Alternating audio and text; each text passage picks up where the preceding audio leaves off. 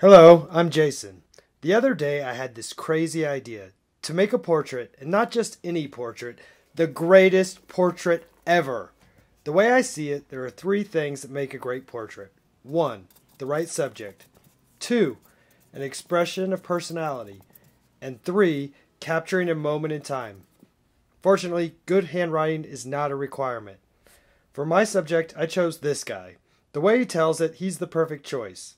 Now for personality. This is where things get a little crazy. When your name is Trump, normal paper won't do. These are real uncut dollar bills. I had them laying around, but you can actually buy them at a place properly named moneyfactorystore.gov. $100 bills probably would have been better, but they don't come in big sheets. Next, I picked up an assortment of spray tans, bronzer, and makeup. Last but not least, gold. Yes, this is real 23 karat gold leaf. If you were Donald Trump, you put a thin layer of gold on everything, even money. To gild with gold leaf, you need this stuff called sizing. Basically, it's like a glue that you put on with a brush. Once it gets tacky, you can apply the gold leaf.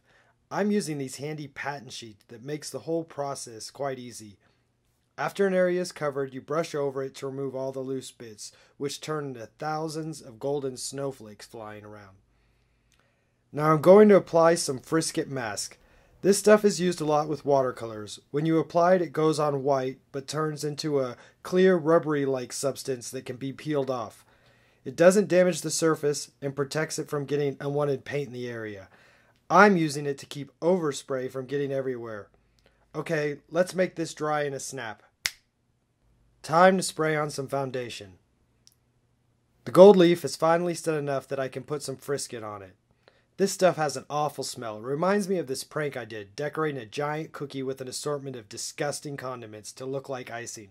I gave it to these guys and they were tricked into eating it. You can find the video on my channel. The reaction was hilarious.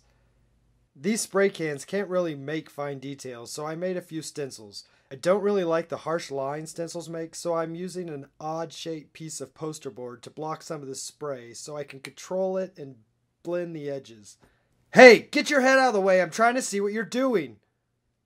By turning the poster board, I can get different curves and edges. You can also spray right at it so the paint bounces off to get some interesting effects. Oh, I forgot number 3, capturing a moment. Today is election day and the polls are all closed, and it appears that this man will now go by the name of President Trump. This is a moment that could change the world. Please help me capture the moment by sharing your thoughts in the comments. Love him, hate him, or just thinking to yourself, WTF. This special little rubber sticks to the Frisket and helps lift it up. I put a thick layer on so it's coming off like an alien skin with a sunburn. Well, there it is, the greatest portrait ever.